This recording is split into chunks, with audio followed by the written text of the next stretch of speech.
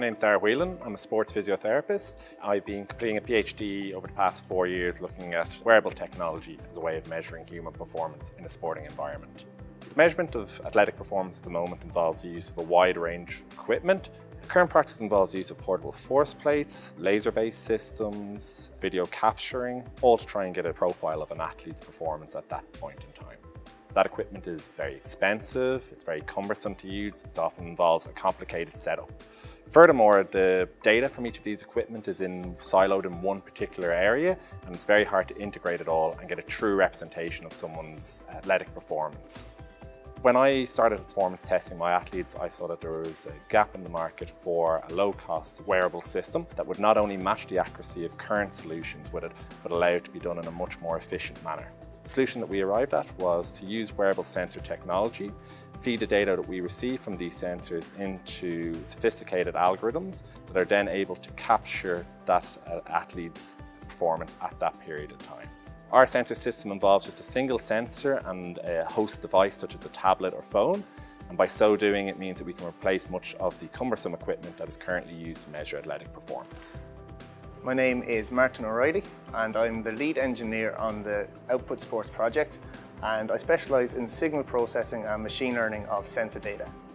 To date, we've proven a lot of the science behind what we do.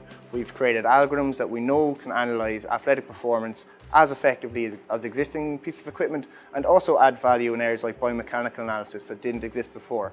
Over the next 18 months, we're going to actually take our algorithms and put them into a real-world system, and then put the prototype systems into the hands of real users, and then use their feedback and their expertise to improve the system so that in 18 months' time we'll have not only a scientifically valid system, but a system that actually appeals to the end users that we're hoping to sell Output Sports system to.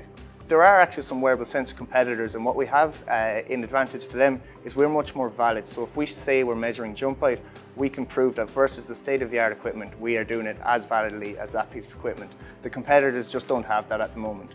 That's the same across the board, whether we're measuring balance, barbell velocity, exercise technique, or other biomechanical factors.